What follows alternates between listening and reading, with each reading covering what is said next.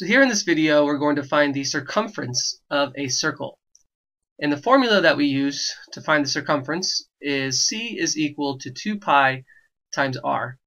And the c stands for the circumference, and pi is the never-ending number, which we usually round to 3.14, and r is the radius of the circle.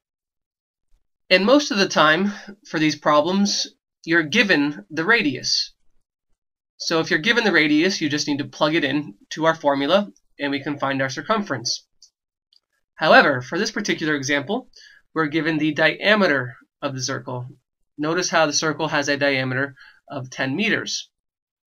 Well, the good news is that if you're given the diameter, it is really easy to find the radius. The radius is always 1/2 of the diameter. And I'll write this down for you here below, just so it's easier for you to remember. So once again, the radius is equal to 1/2 of the diameter. So if we know that the diameter is equal to 10, then we know that the radius is 1/2 of 10. So the radius is going to be 5 meters. And now that we know our radius, we can use our circumference formula. The circumference is equal to 2 pi all multiplied by our radius. And now we know that our radius is 5 meters. So I'm going to plug in 5 meters for the radius. And now the only thing that we have left is just multiplying. We have 2 multiplied by 5. So 2 times 5 is equal to 10. We still have our pi. And we still have our units, which is meters.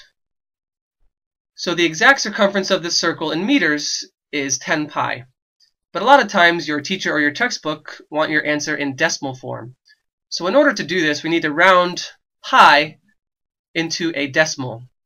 So the approximate value for pi is equal to 3.14. So I'm going to plug in a 3.14 for pi.